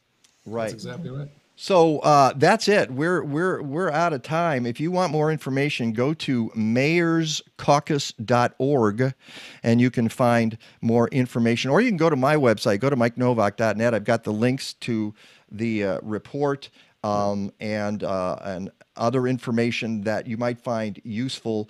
I can't tell you how much I appreciate you both being on the show. And Edith, the last time you were on our program was to talk about the Greenest Region Compact. So that was the precursor to this, and now I'm glad to see how this is all following up and falling into place. So it's falling into place. Good. Continued success. Mayor Kevin Burns of Geneva, Illinois, thank you so much. Edith Makra from the Metropolitan Mayors Caucus, thank you so much. And keep us posted on how you're all doing. Yeah.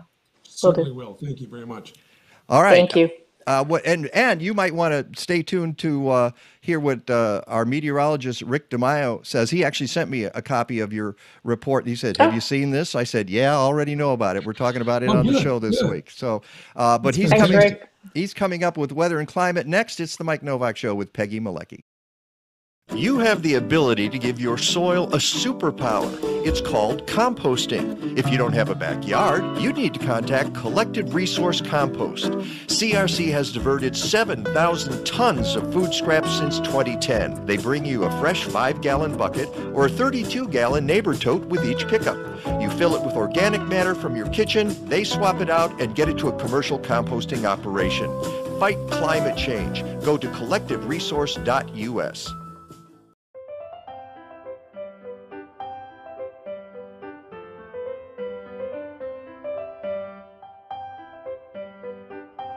This guy is a real jerk. He thinks the rules don't apply to him and treats all of the preserves and trails like his personal off-leash playground for his dog. How many ways can one dog owner be a jerk? This is not the way to let your dog out of the car, jerk. A leash dog only counts as a leash dog if the owner is holding the leash at all times and not just when others are watching. What a jerk. These are picnic tables, not grooming platforms, you jerk. Hey jerk, pick up after your dog. Letting your dog wander far ahead sets up potential collisions with other trail users. Jerk. Pay attention to your dog, you jerk, and use that leash in your hand. That's not what we meant. Put the leash on the dog, jerk.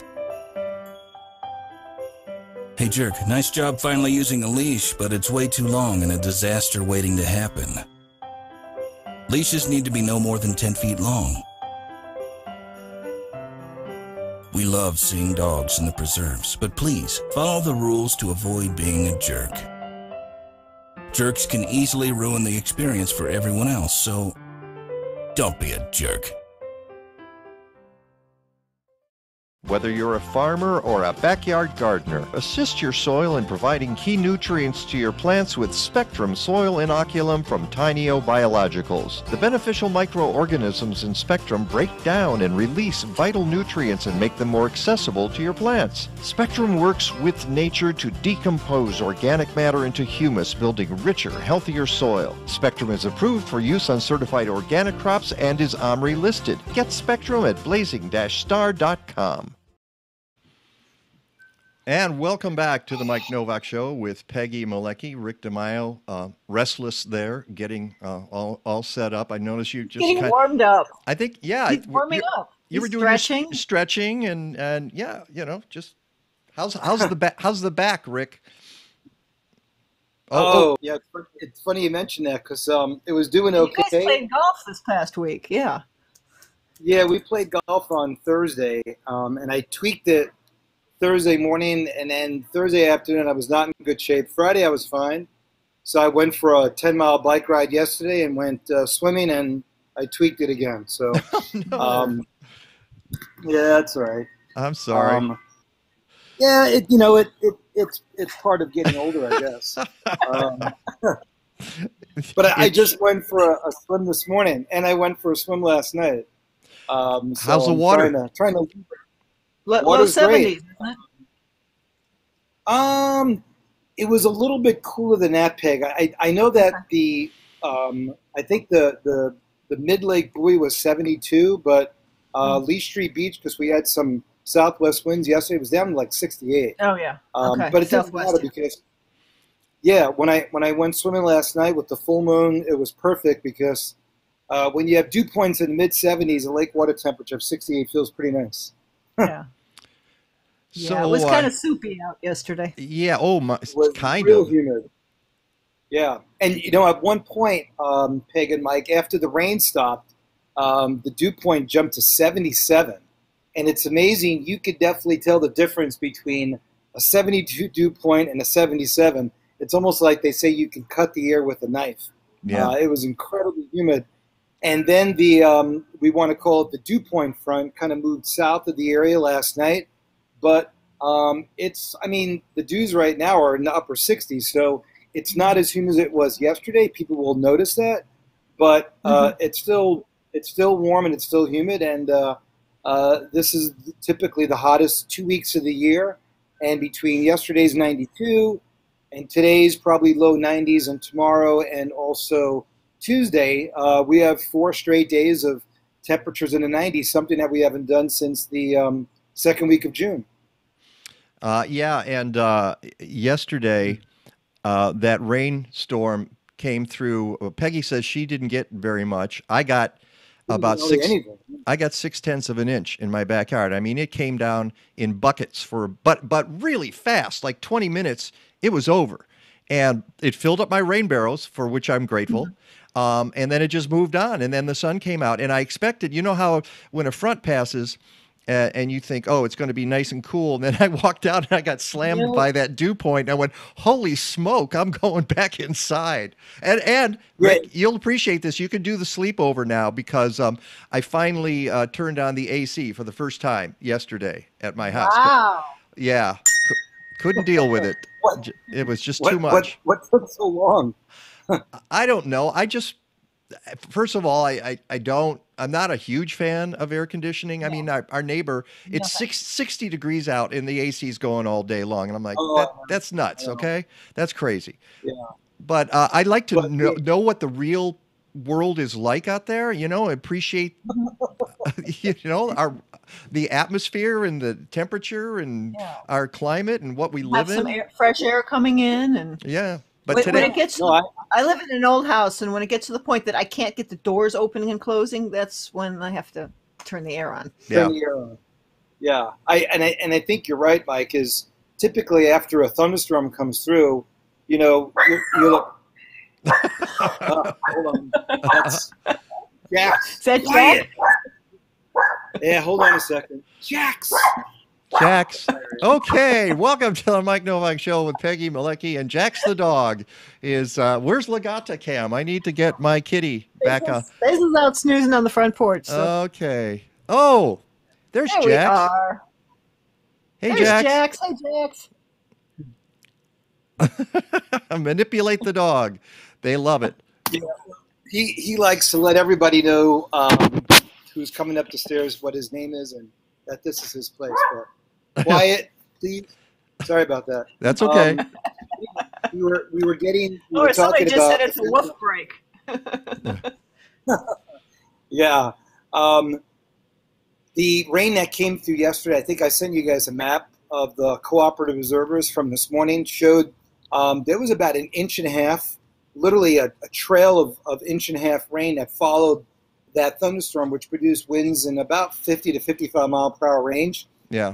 I got about probably 4/10 of an inch. Peg, you probably got maybe about 1/4 of an inch. That's about it. Barely and 2 once cents, again, if that.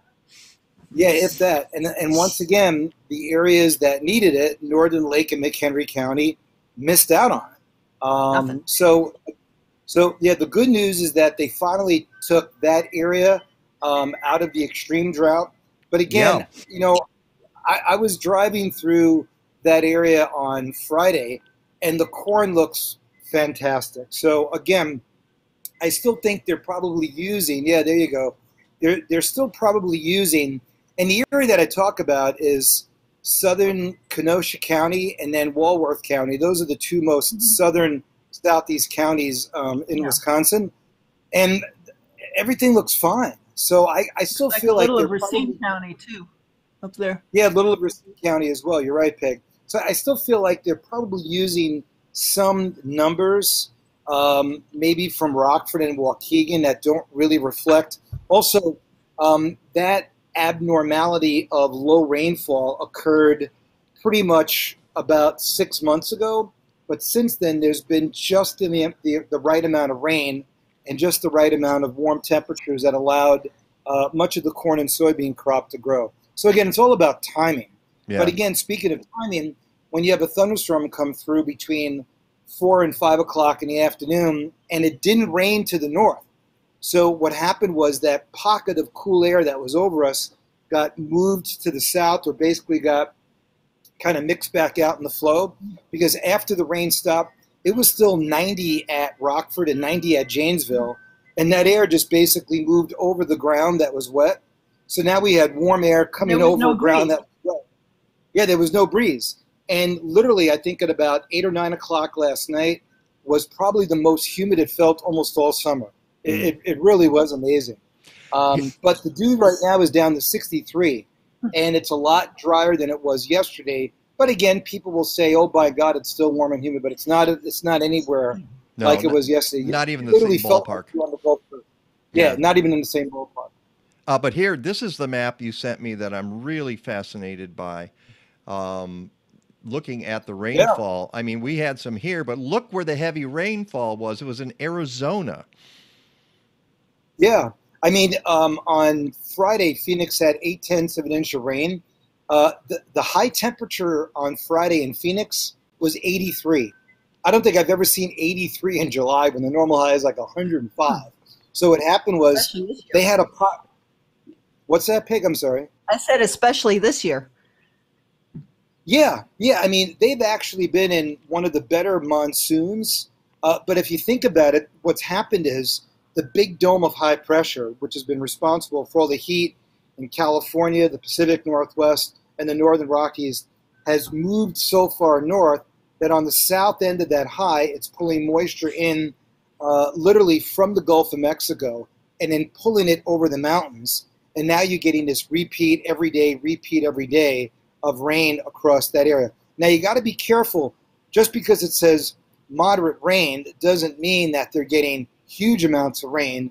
What this map shows you is the amount of rain that they're expected to get compared to normal.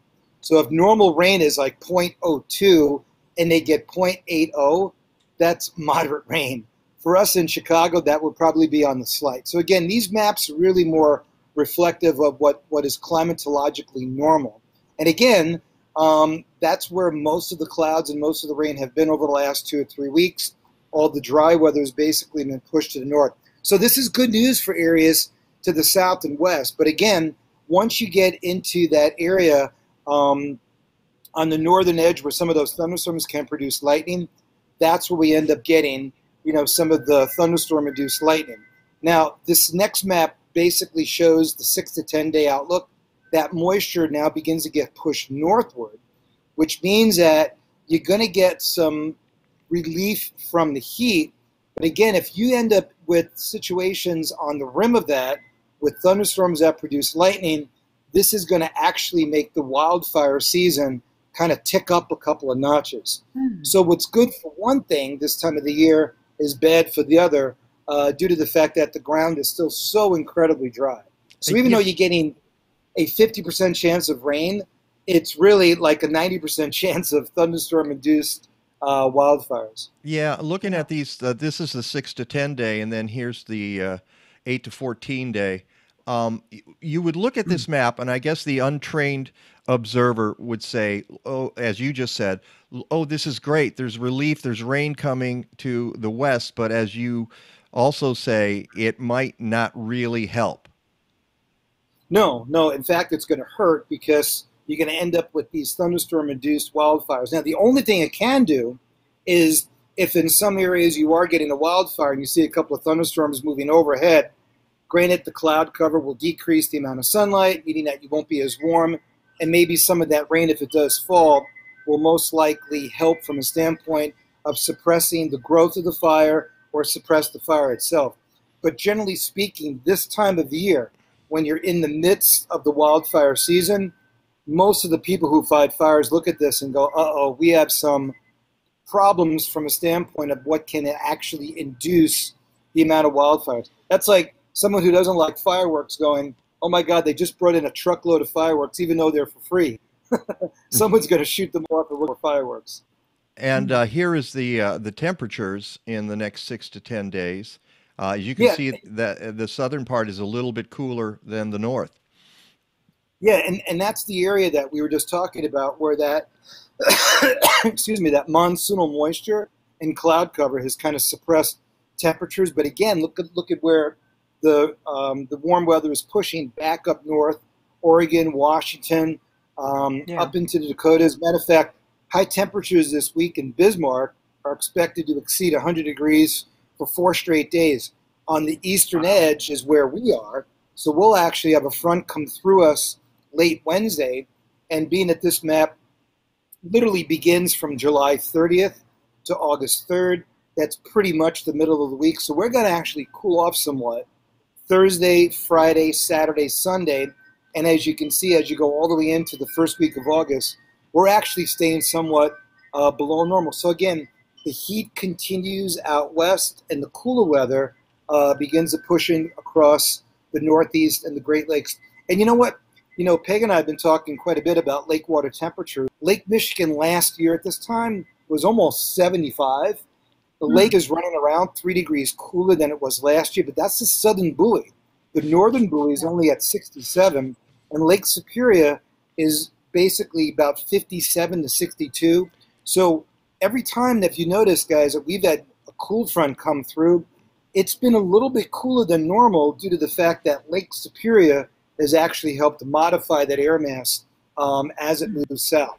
So we always get modified from not just Lake Michigan, but Lake Superior as well. And the fact that the northern lake, Lake Superior, is about 8 to 10 degrees cooler than it was last year is one of the reasons why we've had, I think, 15 days so far this month of below average temperatures, which is really quite remarkable considering where we were in the month of June when we had the 4th warmest month on record.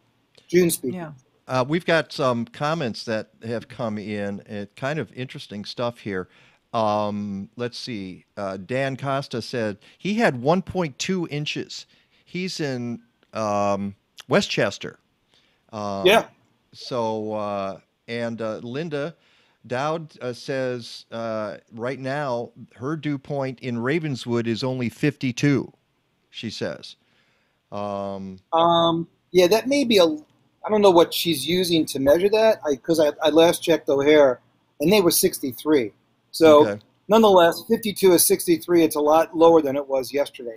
And but again, when you look at that, yeah, when you look at that map I sent you this morning of the local rainfall, you can literally see how the rainfall followed the track of the thunderstorm. So oftentimes when people on TV show you like the forecast models of rainfall, whenever you have thunderstorms, you can never truly represent the rainfall for thunderstorms because they're so localized. And typically what you want to do is when you see someone on TV and they show you 0.5 or 0.75 and you're in between that, usually you can add those numbers up and get the total of probably 1.25 because, you know, thunderstorms are so highly localized. And yesterday was a really good example of highly localized rainfall. Yeah. Matter of fact, I think the people from Bartlett Trees would appreciate this. In the National Weather Service storm survey write-up this morning, they showed a really large tree, probably about 2 feet in diameter, that got blown over on someone's car. Mm-hmm. And when you look at the tree, Norwich? I think it may have been Peg, but what's interesting, when you look at the picture of the tree, the inside of the tree, it's completely hollow. So that tree was obviously diseased, and it's unfortunate because trees like that are known to be much more vulnerable when you get into the latter half of summer when the leaves are fully bloomed out, and you get a 50-mile-an-hour wind, and that tree just comes right over, especially when the inside of the tree really doesn't exist at that point. I'm going to try to get that. You're talking about the recap of the July 24th gusty thunderstorms, that one? Is that right? But there was a map from the Chicagoland area that shows all the precip, and it really shows a nice track of where some of that rainfall was. But is that in the PDF you sent us this morning? Yep. Okay. Yep. Well, I have to track it down, and I'm not sure I'm going to be able to get that up there. I'll see if I can grab it you know, somehow. if you can do that. But I want to go out west a little bit because there's some interesting stuff here. Hold on, let me find this. Oh, yeah, this is pretty amazing stuff. How the wildfire smoke is spreading across America. And, you know, we've been seeing reports about New York City having the bright red sunsets and, you know, even hard to breathe for some people across the country. This is just an amazing map here. Yeah, and one of the really interesting things here, Mike and Peg, is we now have forecast models, and if anybody wants to write it down, just write down the letters H, R, R, R, That's the high resolution rapid refresh. So type in HRRR and then the letters SMOKE for smoke. And what you'll get is an actual forecast of where the smoke is going to be, not only from a vertical standpoint of the atmosphere, but where it is all the way down to about 2,000 or 3,000 feet near the surface. And New York City actually had the worst air quality in over 7 years near the surface, because the way the air was not just moving from west to east, but was also compressing. So if you get smoke that's, basically in a 15,000-foot column, all of a sudden compressed down to 3,000 feet, it clearly is a lot worse, especially in the afternoon when the sun is shining through it, or in the morning when the sun is shining through it. If you look up, you're looking through a very thin layer of the atmosphere. If you're looking at it from a standpoint of horizontal, you're literally looking at it like this, where you're seeing through a much longer vantage point. So that's why it always appears to be red more so in the afternoon and the morning. It also has to do with the ultraviolet rays of the spectrum, which I won't get into now. But the bottom line is you can look at that site and then also airnow.gov, AIRNOW.gov, and that'll literally give you a tab where you can put in your zip code. And when you put in your zip code, it'll get you the local or the most local air quality monitoring site from the EPA, literally right in your neighborhood. And then you can click on that and you can see the trend of how it goes up or down through the course of the day. The other day, quick, I just emailed you, Mike. Oh, go ahead. Okay, thank you. Go ahead. Yeah. So when you look at airnow.gov and you click on it, you'll actually see a trend from like 40 or 50 in the morning to like almost 120 in the afternoon. And typically 100 is unhealthy, 150 is moderate, and then 200 is literally like unhealthful, where meaning if you have breathing problems, you shouldn't be outside. Yeah. Now today it's a little bit sunny, and I'm actually looking at planes doing skywriting. I haven't seen that in a long time. And they're actually spelling out Geico. That's unbelievable. So other than okay, and there's a lizard on your shoulder, right? Yeah. Oh, there's your shoes. Yeah, there's my shoes. I don't know. Yeah, you probably can't see it. Other than Rick, other than airnow.gov, what were the other sites? We had somebody asking. Yeah, HRRR, so H, 3 R's, and then the word smoke.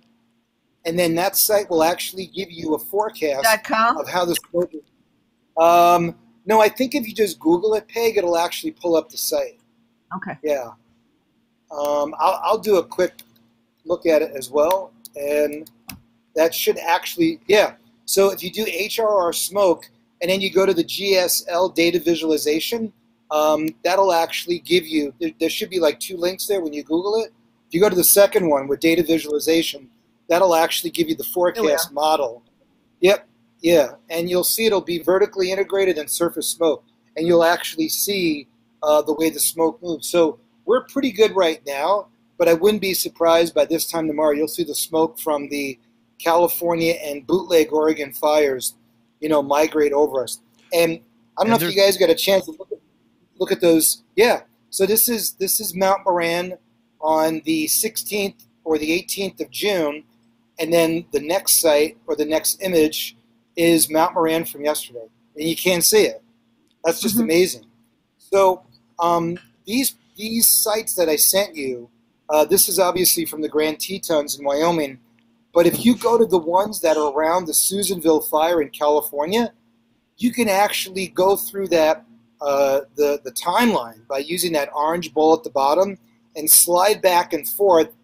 And it's almost disheartening to do so, because it's like looking at the destruction of, so that you see right there, that little puff in the middle of Northern California, that's the big fire that started up yesterday. And that those 3 little white dots to the northeast of that is the identifier for Susanville, but the next few images are actually the wildfires surrounding, or the cameras surrounding that particular wildfire. And it's devastating to look at, because you can actually see when you go back through the timeline the glow of the sky in the afternoon. Yeah. Clearly in the morning, it's just kind of gray and black. But this is the same area that when you go through the maps have had literally 10% of the rainfall over the last 6 months. And if you remember when President Trump went out there last year and they were pleading with him for some help, all he said was, it'll get cooler. And he said science was wrong. Well, clearly science was right, Mr. President. It has not gotten cooler, and this is the 3rd year of this. So I'd like to pose a question to your listeners. Are people now going to start changing the way they travel out west based on wildfires and based on smoke? We never had to think like that, but now we are. I mean, it's one thing to go. It's one thing to say I'm not going to the Caribbean in August because there's hurricanes, because we know that that's what we call climate. But because the climate has become more variable, more changing, and now more violent, how is that affecting people's choices on when they travel out west? Well, and now that's economic. Well, I'm even thinking of the Grand Lake, Colorado fire a few years ago, right at the base of Rocky Mountain National Park. Same thing. And yes. No one goes there anymore during the summertime. Yeah, I've been wanting to go to Yellowstone for several years. Now is not the time to really go out there, is it? Although they're probably getting mildew. In the wintertime. Yeah, and not everything's open in the wintertime, but it'll still be beautiful. By the way, when he was looking at the maps, Casey Tomato, our friend who lives in Kansas City, just wrote, "I'm screwed." Right out there. Yeah. So we're about out of time. So wait a second before we go. This is a day late and $1 short, but Peggy sent me this. This is the stuff you were talking about for what happened in Chicago. Yeah. So those blue dots represent wind. So you can almost see the way the thunderstorm basically followed like the Kennedy Expressway and what would that be? Peterson, right? Route 14 there. That was a thunderstorm that had pushed up to about 48,000 feet. There wasn't much hail with it, but man, did it rain hard. And the winds were generally between about 40 and about 50 mile an hour gust. The one gust that's offshore there was about 54. But again, it cleared the beaches, it cleared the sky. And I think that's one of the reasons why we have some better visibility today. But the bottom line was, this was definitely a rainstorm that was needed for some areas. But again, the areas that needed it the most, as we've seen all summer, did not get it. So as we kind of transition into the forecast, no rain today, no rain tomorrow, no rain Tuesday, no rain Wednesday, but definitely some big rains possible Wednesday night, and that's on the leading edge of the cool front. That could be a little bit more in the way of larger scale rains. And if people are saying to themselves, boy, this summer seems different where we don't get those nighttime thunderstorms developing, those nocturnal storms that kind of come through early in the morning. And the reason why is the way the ridge has pushed so far north and west, it's not able to latch on to the Gulf of Mexico moisture. So typically when you get these thunderstorms over like Nebraska, Iowa, South Dakota, 9, 10 o'clock at night, they come through here in the morning. We're not getting that this year because the atmosphere has literally been nudged so far north that the jet stream north is not linking up to the jet stream south. Who's getting the big rains this year? New Mexico and Arizona. Go figure, right? Yeah. So, wow. So low 90s today, but lower humidity. Low 90s tomorrow, higher humidity. And then lower 90s for Tuesday and Wednesday, and then probably only in the upper 70s lakefront for Thursday and Friday, and then lower 80s. But this will probably be the warmest 4 or 5 days since the second week of June. And you know what? Today will be number, I think, 14 for days above 90, and I can live with that. Okay. All right, Rick, thanks. I hope your back gets better. Don't go swimming too much, or maybe that will fix it. I'm not really sure. All right, you have a great week, and we'll talk to you next Sunday. Sounds good. Bye, Mike. Bye, Peg. And before we go, very quickly, we had one of our commenters online remind folks that, they should go fill out our survey. We sent out a newsletter this week that a lot of folks got. We've posted it on social media. It's on the website, MikeNowak.net, right at the top of the page. We need your help in figuring out, where we go from here. And we just want to know if we're doing the right thing and you enjoy what you're seeing, how we can make it better. And that's the whole point. So we want to get as many comments as we possibly can. And Peggy, give us a shout out for SIGA as well. Chicago Excellence in Gardening Awards continues for the month of August. So you still have plenty of time for your 60-second video challenge. Get out in the garden with your phone, take some photos, take some video, put some copyright-free music behind it. 60 seconds. No free popcorn, Deb, sorry. And post it to chicagogardeningawards.org. All right, there we go. Ernest says, New York has worse air quality from the fires than we do in Portland. Exactly. Let's get out of here. I want to thank everybody who was on the show today. Boy, what a great conversation. Couple of great conversations we had with Molly Gleason and Bob Benenson talking about local food. Want to thank Edith Makra and Mayor Kevin Burns from Geneva for their conversation about climate change and municipalities.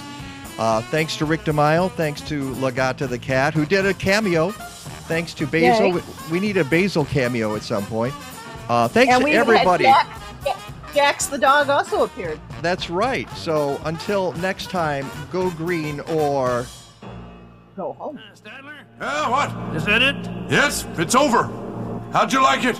I don't know. I slept through the whole thing. Well, you didn't miss much.